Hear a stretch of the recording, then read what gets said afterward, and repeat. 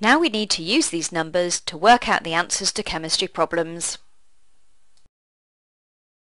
Section 3.3 Quantitative Chemistry.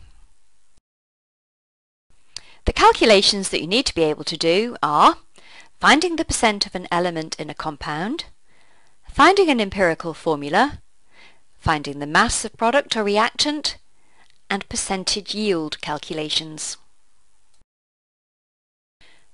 Finding the percentage of an element in a compound by mass is relatively straightforward as long as you can find the MR of the compound, so do practice finding the MR if you need to. To find the percent of oxygen in H2SO4, first find the MR of the H2SO4. Now get the mass of all of the oxygen atoms in the formula and divide this by the MR, then multiply it by 100 to turn it into a percent. In this case, 4 lots of 16 divided by 98, and that makes 65%.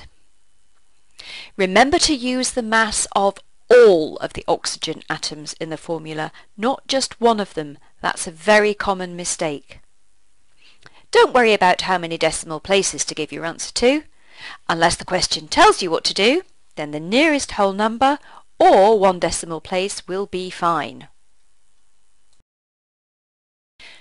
The empirical formula is on the higher tier only, but it's not too hard to do if you follow a basic method.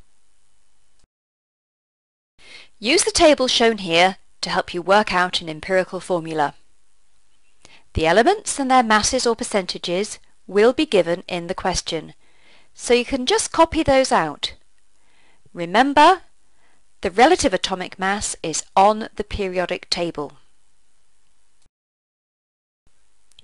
In this example, the mass or percent given for carbon is 60%. In the third column, we have divided this by the AR from the periodic table. That's 12, and got 5. We do the same thing for hydrogen. 13.3% divided by 1 is 13.3, and for oxygen, 26.7% divided by 16 is 1.67. At this point, you might have a nice whole number ratio that you can use in a formula. If you don't, then you need to use the last column in the table to help. Find the smallest number you worked out in the mass divided by AR column. Divide all the numbers in this column by the smallest one. In this case, the smallest number is 1.67 for oxygen. Divide the number for carbon, that's 5, by 1.67 and you get 2.99. This is close enough to 3 to be rounded to 3. Doing the same for hydrogen, you get 13.3 divided by 1.67 is 7.96. And that's close enough to a whole number to round up to 8. Dividing the 1.67 for oxygen by 1.67 gives 1. Finally, write out the formula using the numbers from your calculation. In this case, 3 for the carbon, 8 for the hydrogen, and 1 oxygen, giving C3H8O. Finding the mass of product or reactant. In a chemical reaction, no atoms are created or destroyed, and this means that the total mass of the reactants and the products will be the same. If you only know about one of the reactants, or are trying to find out about just one of the products, you need to do calculations like this, however.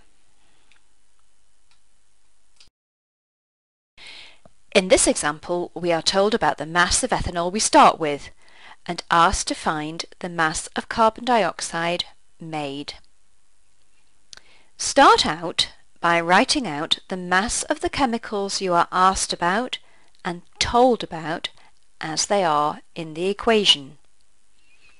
In this case, there is 1 ethanol in the equation, and we can work out its MR.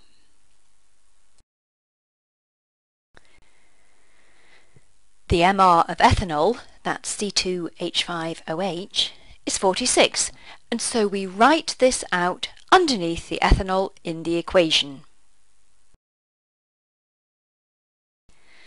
The other chemical in the question is the carbon dioxide. There are two lots of carbon dioxide in the equation. The MR of carbon dioxide is 44, so we put in two lots of 44, which is 88, underneath the equation. Write out the mass given in the question underneath the right chemical. In this case, 4.6 underneath the ethanol. Now, work out how to change the number from the equation, that's 46 here, into the number from the question, 4.6 in this case. If you're really stuck, divide the number by itself and then multiply by the number you want to turn it into. In this case, divide by 46 and multiply by 4.6. Now do the same to the other number. So here, you divide 46 by 10 to turn it into 4.6, so you must do the same to the carbon dioxide number. 88 divided by 10 is 8.8 grams. These are the hardest calculations in the C2 unit.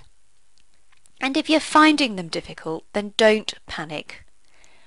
Work out the MR values of the thing you're told about and the thing you're asked about. This will almost always get you 1 mark out of 3 and might even sneak you a second mark. Yield, and why it isn't always 100%. Bit like your exam results.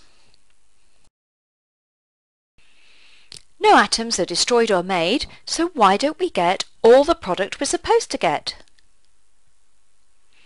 You may not collect all of the product. Gases may escape through small gaps in the apparatus. And when solids or liquids are poured out to be weighed, some may be left inside the flask. Not all the reactant may react, and if the reaction is reversible, then some of the chemical in the container at the end will be reactants. This all means that you will get less than the maximum amount of product you could get. If you're asked why you don't get 100% yield, look to see if the reaction is reversible. If it is, this will be an easy thing to say to get a mark. Calculating the percentage yield is not too hard and often isn't done well, so if you can work it out, this will put you ahead of the other candidates. You will be told what mass of chemical the person in the question has made, and you'll also be told what the maximum mass he could have made is, or you may have calculated this in a previous part of the question. In the example given here, the pupil should have made 8.8 grams, but only actually made 6.5.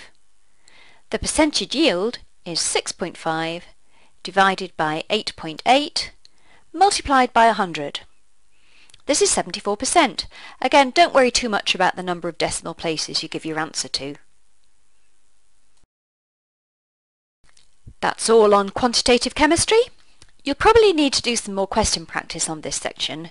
Use the examples here as templates to follow to help you with other questions. Next, we're going to look at rates of reaction.